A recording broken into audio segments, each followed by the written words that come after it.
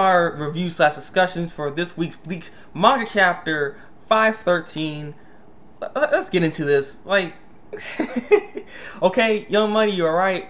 Okay, that spoiler was true too. So like, wow. I mean, that's all I can say is wow. So I'm gonna get to the summary and then give my thoughts and opinions on this, because like, what?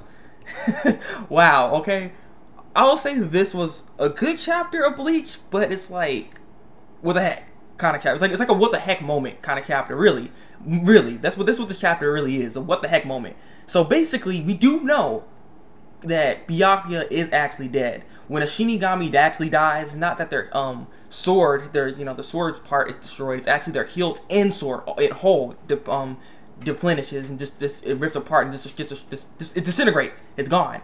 So we see that, and that's the panel for this page 513. And so Byakuya is actually dead, y'all.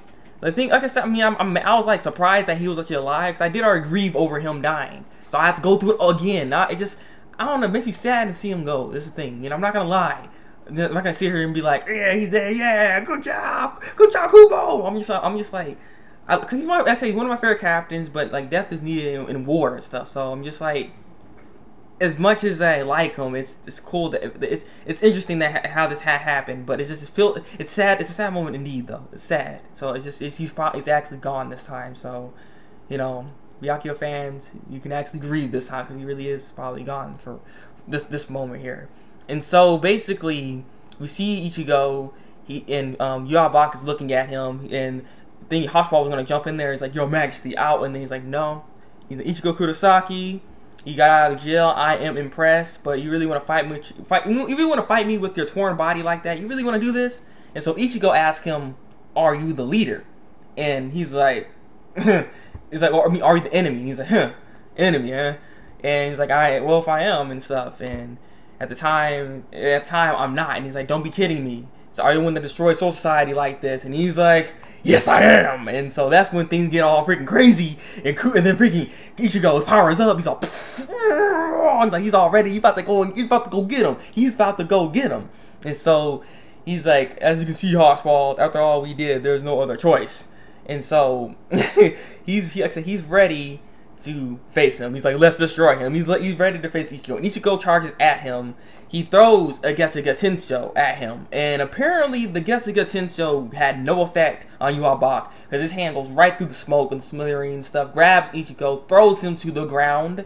And as he threw him to the ground, Ichigo tried to grab him. Yabak gets out the way, and then he has his sword, and he's like, "Time to die," goes down and stabs Ichigo Kurosaki in the neck. Now that right there was very, very surprising. When I saw it, I was like, "What's going on?"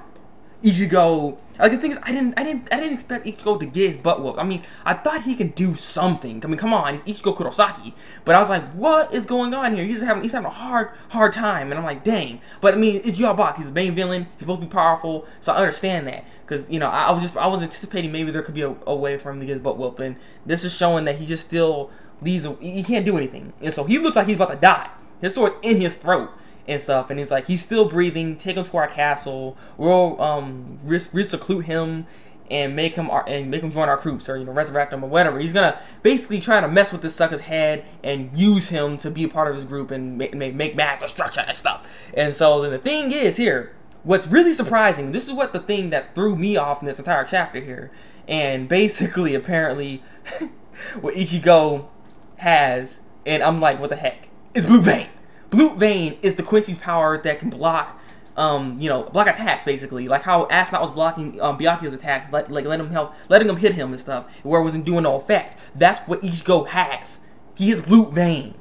And so that's how the chapter ends. And it looks like there's like a power up going on there. Ichigo swinging. So things looking crazy. Things are looking crazy. And so this is where I want to talk about this chapter, because it's like, what the heck? Like, why does he have Blue Vein? So what you're telling me, Kubo, is that he also has Quincy abilities? Dude, do you realize how much power this guy has? He's not only a Shinigami, but he also has hollow powers. And not only does he have hollow powers, he has full brain powers. And so you're gonna add on some freaking Quincy powers. It's like, why does he need this much power? Like he's gonna be OP. We thought Aizen is OP. This sucker right here when it comes to power and strength, there's no one's gonna be able to touch him if he actually controls the blue vein. You know, if this blue vein is for real for him, if he actually controlled this blue vein, which is just like, what the, I don't know, it's just how did, the thing is I want to ask too is, how does he have blue vein? How? I mean, honestly, the only one I'm pretty sure that can explain this is Aizen, because he knew him from birth, but it's like, how in the world does this sucker have blue vein? I can't, unless he was born a Quincy. Like, the thing is, you can't have Quincy powers, can you? You can't just randomly get them, right? I mean, that's what's the difference between the full bring and that. I mean, maybe because since birth he had Quincy powers, and you know, his mother was hit by a Shinigami, which would, by a hollow, which would give him the full brain power capabilities and stuff like that. And him always having spiritual pressure, and with the sword going through him, made him a Shinigami. But then the Hollow Mask, like I said, maybe this experiment that Aizen did that gave him the Hollow Mask. Like, he has all the powers basically.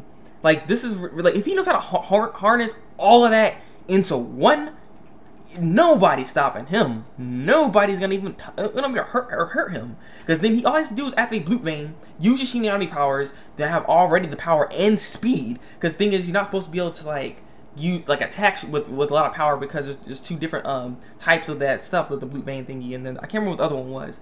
But it's just like, this guy has overwhelming power. I mean, it's weird. Like I said, I want an explanation for this now, because like the Blue Vein thing for Ichigo is too much. It's like, we should have saw that on Uryu. Like, we should have saw that happen with Uryu, not with Ichigo Kurosaki. And speaking of which, we need to see some Uryu. I want to see Uryu come back in this. I want to see what his opinion is going on with this whole war. Like, this war is winding down to its end. So I would like to see him come over here, or at least notice something. Like, we haven't seen him in a long time.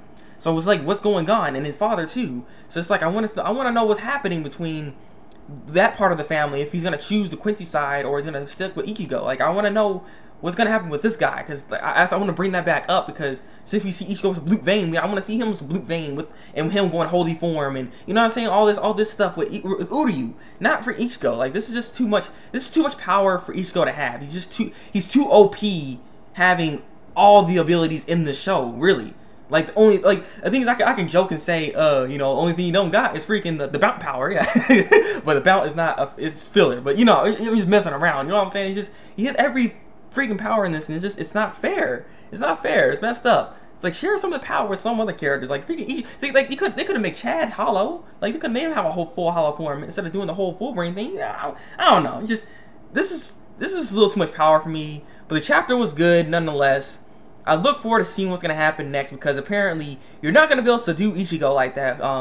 You are box, so you're gonna have to do something else. So this fight's still going on. It's still going on. So we're gonna have to see what's gonna happen next, because like I said, Ichigo, I know Ichigo isn't gonna just lose like that. That's why I kept feeling. I thought he was gonna put up a fight, which he's trying to right now.